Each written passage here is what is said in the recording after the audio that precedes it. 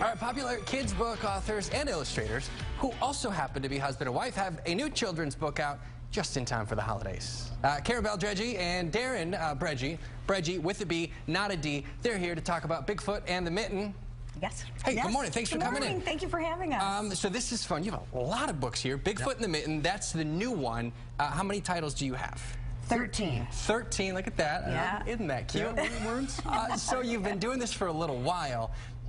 How did it come to be? And also, you guys are comedians. Yeah. You're improv. How do you take that? I imagine you have to put that in the books to a certain extent. How does that kind of process unfold? It helps. Yeah. It absolutely does, because our books, part of it is to get kids to read. We want them to enjoy it, and we want them to laugh. So we throw our comedy in the books, and we banter it back and forth and go around, and what's funny works. Sure. So, well, what's funny to one may not be for another. You guys have a kid, right? So I guess you have a sounding board. yes. Right, yeah, and for the little ones too, we do a lot of school visits and everything, so we wanted to make sure we had enough funny stuff visually and with the writing to kind of go with that. Okay, so Bigfoot and the Mitten, Yes. the Mitten, Michigan. It's all about Michigan. You talk a lot about the different attractions across the state. You hit home a lot in southeast Michigan.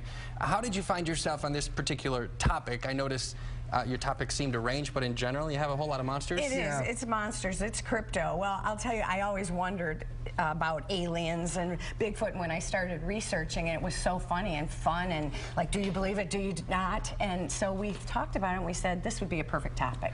It'll pull kids in. It's interesting. Yeah. Roswell crash happened 20 years before I was born, so I had to write about it. Okay, it's in your blood, yeah. And we started with the Mick Morris series we named after our son Mick, and each one features 5 with different endings. So that's kind of the improv thing as well, because there's always a normal and scary ending, but the other endings will change. We actually have an improv ending with questions only in one. We have like a talk show ending in one. So I just want to make sure, so the Mick series is, in a sense, choose your own adventure? In a sense, yeah. In a sense. Ours is 5 ways to finish, and what we do is they read to a page, and instead of having to flip back and forth and lose their place, they just read to a page, and they can pick the ending. They always have normal and scary, but the other endings change. Oh, that's key. Yes. Because kids, some kids dig the scary, others, not so much. Right. And these, of course, what we just talked about, those are chapter books, kind of older kids. Yeah, 3rd, 4th, 5th grade. Bigfoot and the Mitten, I was able to make my way through it this morning, so adults can read it. What age are we looking at? I mean, is this... Well, if you read to them, so 3, 4 years old up through 2nd, and one of the things we put in the back were all the facts about Michigan, because in 2nd and 3rd grade, they have to know about their state, so we included all that. Yep. And you're helping us with homework through the books. Yes.